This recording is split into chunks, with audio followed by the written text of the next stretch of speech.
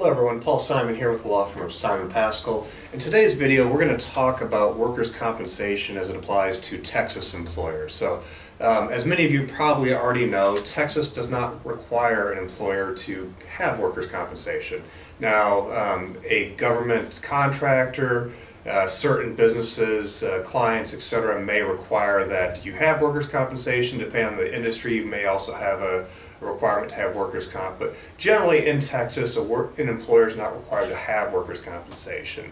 Now there still are requirements though that the Texas Department of Insurance requires an employer to still go through even if they don't have workers' compensation. And one of those is you must post a notice at work, and this is going to be where you have all your other employee notices.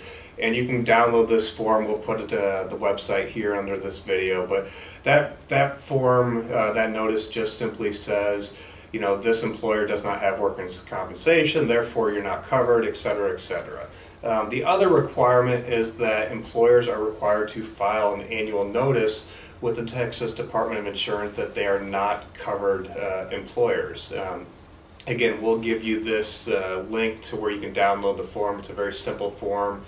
And the checkbox simply says, this company does not have workers' compensation, and you're required to basically file that between February and April of every year. For new companies, you're required to file this within 30 days of hiring your first employee. And then this same form is also used if you used to have workers' compensation, but then you've terminated that policy. And if you terminate the policy, you must file the form within 10 days. So pretty simple, but again, if you don't follow these requirements, there is penalties involved in that. So just something to keep in mind, one more thing you have to follow. So that's your tip for the day. Thanks.